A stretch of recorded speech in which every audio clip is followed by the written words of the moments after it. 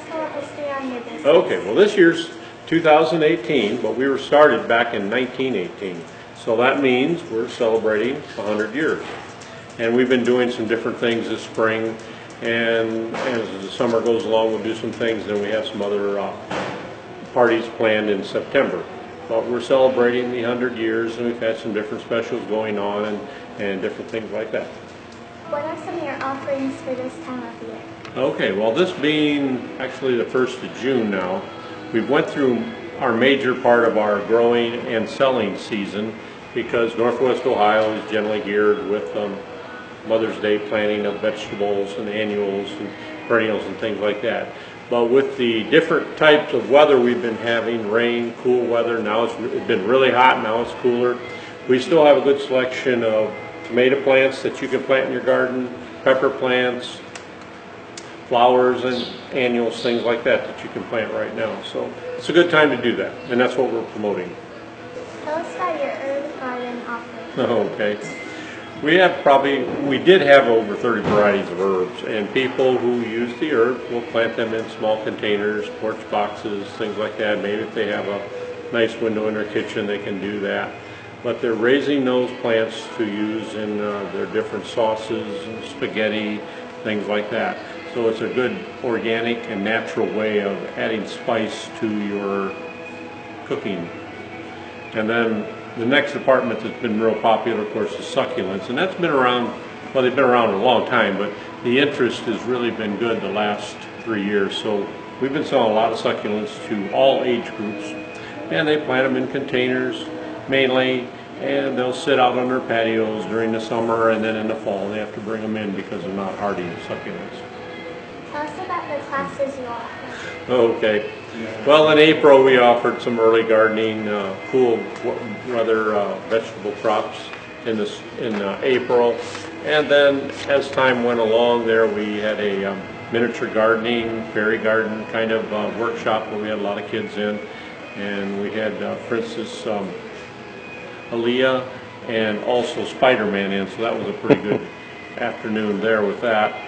And also a workshop that we have done is with herb gardening as well. So there's different things that people ask for, and we do it.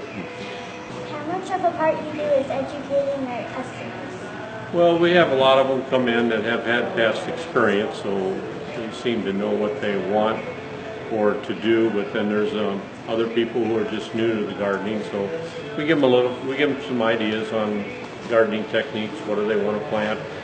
Soil amendments, that type of thing. But a lot of people come in with the knowledge because they've already Googled it on the internet or something, or that type of thing, so they're gaining knowledge that way. Or through their parents and grandparents, they've also gained their experience. What are some of your events coming up? Well, right now in June, we don't have anything particular right at the moment. At the end of the month, we do put a few of our annuals and perennials a little bit on sale, try to clean up on them. It all depends what the temperatures have been in June and what they're predicting in July, because it's hard to hold the annuals and perennials in these conditions when it gets real warm. Last week it was 100 degrees in here, so it's a change like that.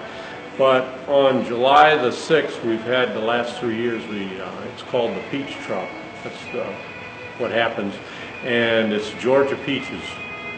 And they've been picked just prior to coming here 2 days in advance. They came here in cases, and we'll literally have 300 to 400 people standing in lines waiting to get the Georgia peaches. And you let those peaches sit out for a few days, and then you can put them in the cooler, and they're just juicy. They're great peaches. So that's the whole parking lot will be full. We have to direct traffic, parking around the back. Like I say, the lines will be probably 300 people standing in a line waiting to get a case of Georgia peaches for $40. If you would like to keep track of all your activities, how can they do that? Well, of course, we're modern like everybody else we have to be. So we're on Facebook, and we keep that pretty up to date. And they can go on there and look as well. And our website, but Facebook is the main avenue of communication anymore these days.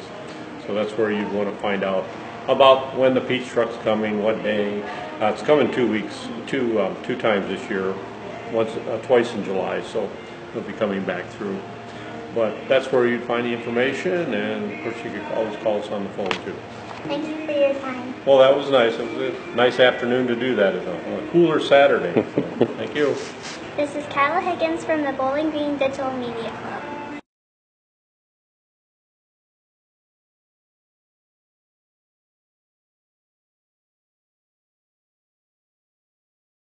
Thank you for coming on board as a student sponsor. What are your thoughts on this program? I think it's phenomenal. I think having the opportunity to do this as a student at your age is just absolutely magnificent. I think the training that you get in front of a camera and the real life interaction here is awesome for you. I think that you'll probably see businesses and professions that you wouldn't have even been exposed to without this opportunity here as well too. We think that this is great, and we personally provide a lot of support in the community, certainly through the practice, and also being a member of the Rotary Club as well too. What other organizations do you support in this community? Oh, thanks for asking. So we support a lot of school efforts and initiatives. We've provided eye care for individuals who couldn't afford care and who broke their glasses, who've done other things but have been in situations where they can't afford care. And through the Rotary Club, we just provide so much local charity efforts as well too. So we're heavily and deeply involved in the community. Thank you for all you do for the community. Thank you. Thank you. Thank you for coming on board as a student sponsor. What are your thoughts on this program? I think it's a great way to get young people involved with news coverage, and I think it's a great way to turn a spotlight on the local charities. What other community activities do you support?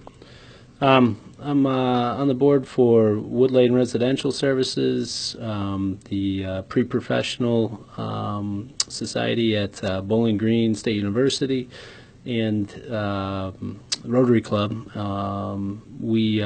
This organization, Phipps 11 Hebeka, is going to be having our Veterans Charity on Friday. That's our Star Stripes and Smiles Veterans Appreciation Day, and that's Friday, May 4th. Thank you for all you do for this community. Thank you.